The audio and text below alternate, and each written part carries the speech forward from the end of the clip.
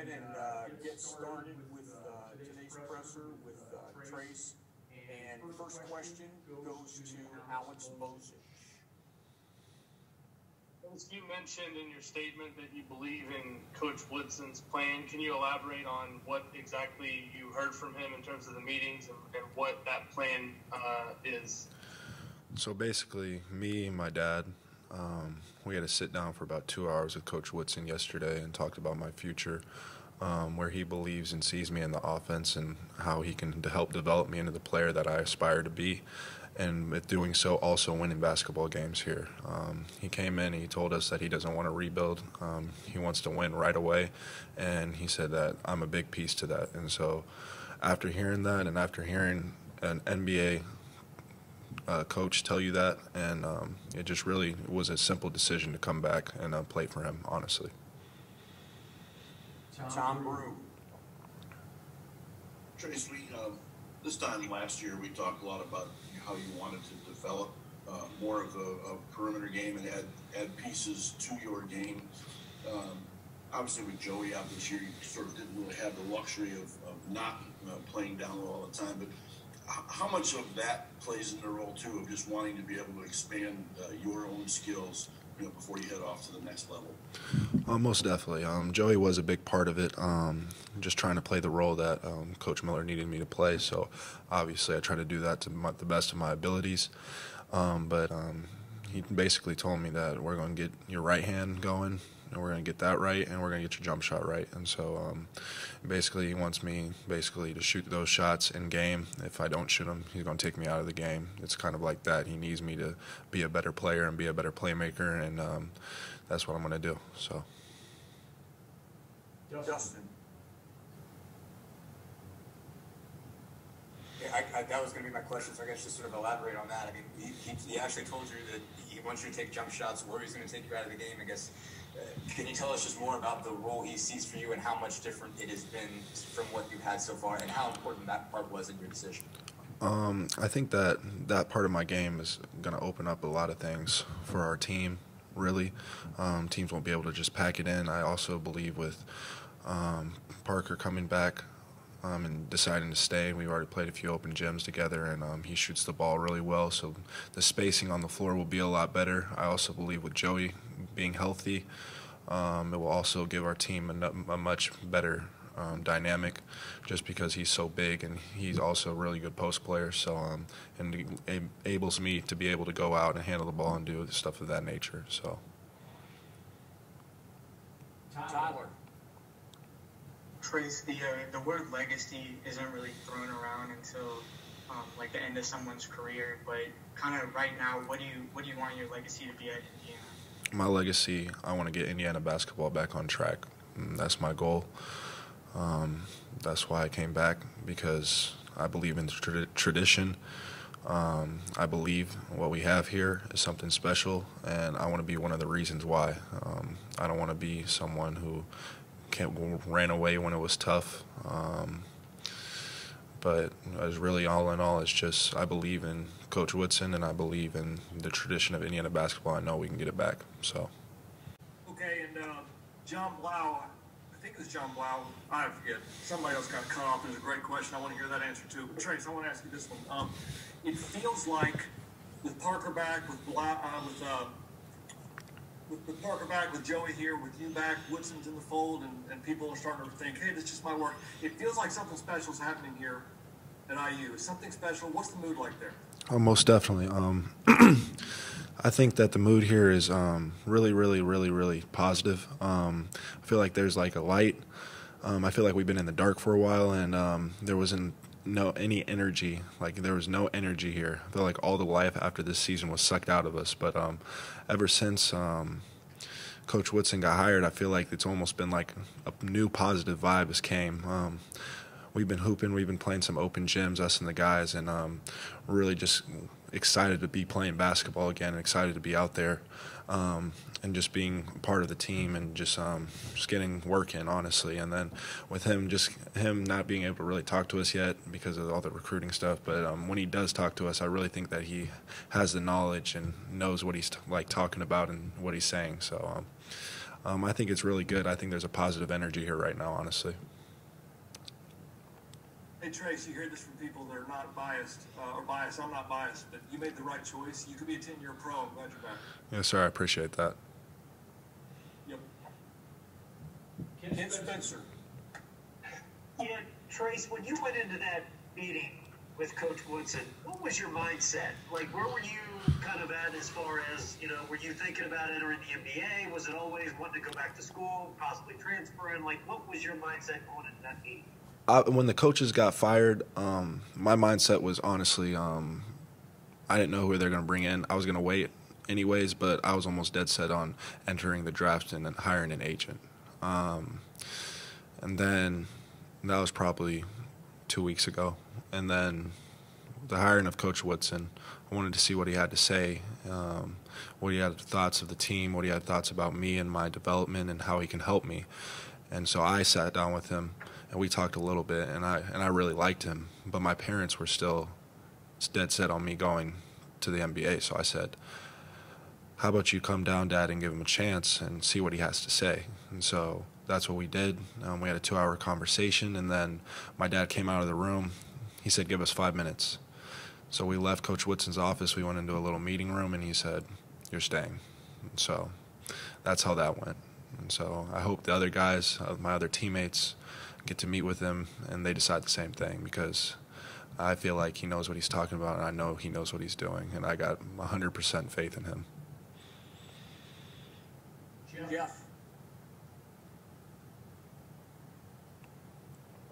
Yeah, Trey, so teammates, give us kind of like, I'm guessing you're recruiting them, but tell us kind of what you're doing to your teammates who are in the portal, what's your pitch to them, and what's your approach? Obviously, with my teammates, those are all my brothers. I want what's best for them, first and foremost. I'm going to support their decisions no matter what they choose. But I really feel like with the situation that we have going here, Assembly Hall being packed again, having fans back, being just able to play under a new style of offense, I really feel like there's no point to leave. I feel like all the necessary tools are right here at our disposal. We got an NBA coach coming in. I mean, what else do you want, if I'm being honest? So that's really my pitch. Obviously, they need to do what's best for them, but I want them here, all of them. Zach. Yeah, Rabbi took mine. He got 2 and he stole mine. Hate you, Rabbi. Thanks. Alex. Trayce, specifically in terms of your development, what I know you mentioned the jump shot, and there's, I guess you want to be able to be more right-handed too, I guess, in what you do in your game. But what specifically do you think you can get better at next season? Most definitely. I feel like with my jump shot, I just have to have the confidence to take it. Taking one a game, going 0 for 1 is really hard when you could go 3 for 5. I mean, like that's what the way I think about it. Really, like against Illinois, I was like 3 for 5, 3 for 6. I mean, it's a lot different shooting 50% from jumpers and when you're just taking one a game. And so just being able to have the confidence to shoot that ball, and I think that he's going to instill a lot of confidence in me. That's already what he's been telling me. And being able to handle the ball, and be able to go to my right and using that as second nature to my left hand. So I have this as my left hand, and then my right hand is another thing that I can go to. So my left hand's my sure thing. My right hand is, oh, so you took that away. It's just right there. So that's what I need to get my development at, and I know that he's going to get that for me. I averaged 19 and 9 this year with strictly using my left hand. So being able to just open up my game even more, the sky's the limit, really. So.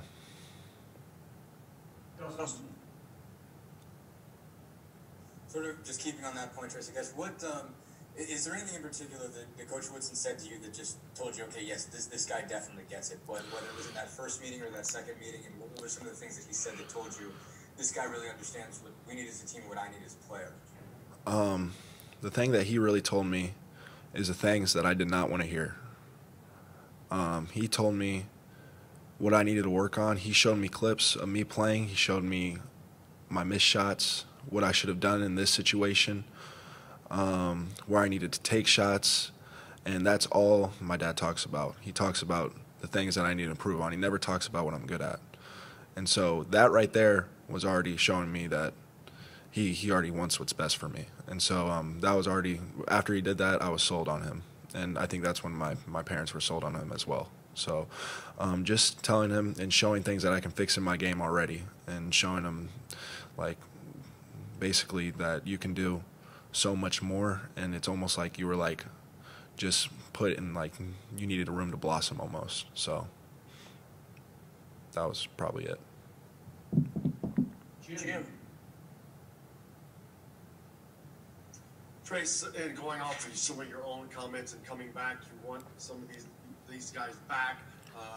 They're positive vibes. The success that you did not achieve this year with these guys that you want back, that you want to play with, talk about the success that you're looking forward to having with them next year on the floor that you guys have not been able to get to these last few years. Most definitely. I feel like our freshman year, my freshman year in general, I feel like we were right there, 20-12. We were playing in the second round, about to play Penn State, who we just beat. Had a chance to make the tournament. I really think we had a really good shot. And then COVID just putting a damper on everything. And then coming back this next year with a lot of positive vibes, everyone was ready to go, and then Joey gets hurt. And then so that was a big thing that hurt our team. And then about 8 or 9 games in, Armand gets hurt. And so he's out for 7 games. He's our second leading scorer. And so it really shows that when adversity comes, you guys have to stick together. And so that's what we did. We stuck together. We didn't win games, but at the same time, we had all the pieces, and we were right there in most of the games. It wasn't like we were getting blown out every game. We had a chance to win all of the games that were on our schedule, and it just didn't happen. And sometimes it's the way that goes. But coming in this year, I feel like with Joey healthy, some new guys coming in, with some of the guys staying, we have a chance to do something really big and something that hasn't been done here in a while. And so that's where my head's at right now. Mike Schumann. Yes, Trayce, you mentioned Parker Stewart earlier, and that's a guy we haven't been able to see much of so far. Could you just expand on what you're seeing from him behind the scenes and what you think he can bring to the team next year? Parker is a hooper. Parker shoots the ball at a very, very, very high level. And I've already seen it. He can shoot it off the dribble. He can shoot spot up threes. He puts the ball in the hole, and that's something that we're going to need on our team. And I'm really, really glad that he decided to stay. So he's going to space the floor, and he's going to shoot that thing at a high clip. So. Yeah, Trayce, you're close with Armand. I know. What's your sense on him right now? I don't know if he's quite decided yet. I know he went in the portal, but do you have a pretty good feeling on his situation, or have you had any discussion? I've talked to him a little bit. I'm trying to give him his space. He needs to make a decision that's best for him, obviously, first and foremost. But I want him here, and I know he's iffy. He doesn't know. He's a guy that is more about trust. He's not a guy that take the leap of faith, and so he just really wants to hear what Coach Woodson has to say a little bit more before he makes his decision, and that's fine with me. He can take all the time he needs, but I know that I want him here, and I want to play with him this next year. So. How important would that be for a continuity standpoint in terms of, like, you guys have been together for 2 years, and it seems like that's. There was a little bit of chemistry developing before he got hurt. Most definitely. Me and Armand, I think when we were both playing at a pretty high level, there was that stretch where he was averaging like 19 points per game. So putting him in a faster pace offense with him being able to get the ball and go and transition, I think that would really help him. But at the same time, he still has to choose what's right for him. But I'm going to be there, and I'm going to support him every step of the way. If he needs my advice, or if he needs me to help him, I'll do that. So. Alex, lastly. You talked a little bit about kind of the different schemes and situations that Mike Woodson will kind of bring to the offense this year. Obviously, with the addition of Parker Stewart, Joey Brunk, how good can this team be offensively, and how different can it be from last year where you guys struggled at times? I think last year we struggled at times because we never really played up tempo. I feel like when we played up tempo, we were really good, and I feel like we were set oriented too much. We didn't really just get the ball and go. I feel like we were more robotic than basketball players, and I feel like Coach Woodson's really going to let the leashes off and let us actually play our games, and I feel like that's going to really help a lot of our teammates, and I think that's really going to help people like Rob, and if Christian comes back, it's going to help people like Christian too, because those guys can go out and flat out score, but they really just didn't get a chance to because we were always running sets, and so I think that will help them. But at the same time, Christian needs to do what's best for him, and then Rob coming back, I think he's going to do well in this system. Zach. Trayce, I guess I wanted to go back to something you were talking about just in terms of visualizing next season and the full assembly hall and all that. Mm-hmm. I'm just curious, I mean, how much maybe for you, and I don't want to ask you to speak for other guys, but Yes.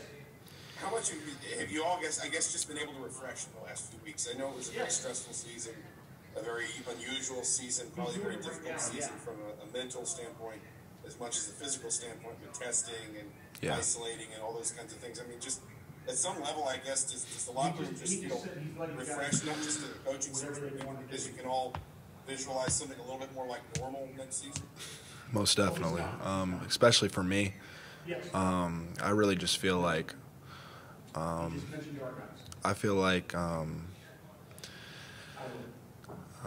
wait, my fault. Let me refresh it. So basically, with the packed assembly hall, I'm just coming back to a normalization with COVID. Bringing in the freshmen, they've never experienced that. I'm working with them. It's really going to be special. I feel like college basketball wasn't nearly the same this year from my freshman year. There just wasn't really that spark to it. It was really weird. But I feel like next year, with the fans, with Coach Woodson, with the players coming back, whoever decides to come back, with new players coming in, transfers, I feel like the season's going to be really special, and I really can't wait to be a part of it. So. Okay, I've got to get Trayce to a meeting real quick. If you have any other questions, go ahead and text me, and I'll try to get those to you right away. All right, guys, thank you, and appreciate your patience. Take care. Bye-bye.